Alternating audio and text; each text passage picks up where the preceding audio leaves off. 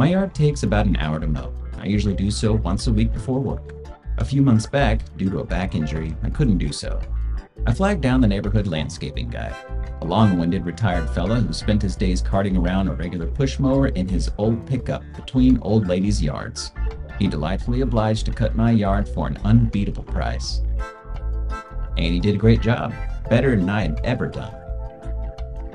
So when would you like me to come back next week? Oh, that won't be necessary. My back should be healed up by then. Thank you, though. No problem. Anytime. Walking back to his truck, he seemed just a little confused, like he'd lost a customer. And the arrangement would be confusing according to modern productivity gurus, those who would recommend that folks outsource duties to others when A, there is someone out there who can do them better than they can do them, and especially B, for cheaper than what you earn per hour executing your own expertise. Doing the math, it does seem like the local yard man did a better job than me for less per hour than I'd earned doing my own expertise. Economically, it would be preferable to leave pushing mowers and swinging weed eaters to him. It would certainly save me the effort and mess of mowing my own yard. But here's the thing.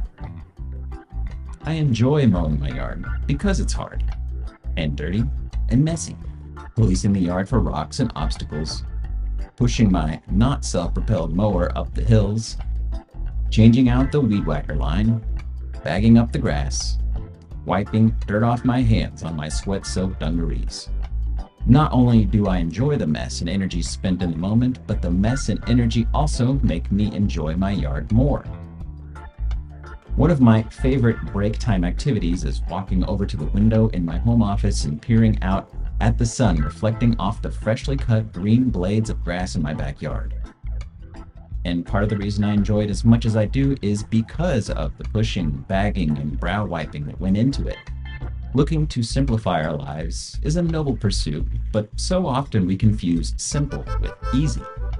It would be far easier to hire the yard man to cut my grass, but that doesn't necessarily contribute to my goal of a simple life. A simple life can still be filled with arduous tasks. The Amish, probably considered the most simple living population in the modern world, are also known for being among the hardest working. There's nothing easy about an Amish life, though there is an encompassing peace that emerges from such a simple existence. Now, I know it's a stretch to compare mowing my grass with a modern electric lawnmower to swinging a scythe or an axe on the farm.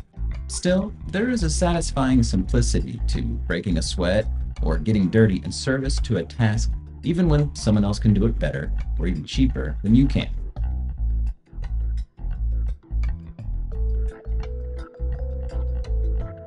For this reason, I find life to be more meaningful when I aim for what is simple, even if it isn't always what is easy.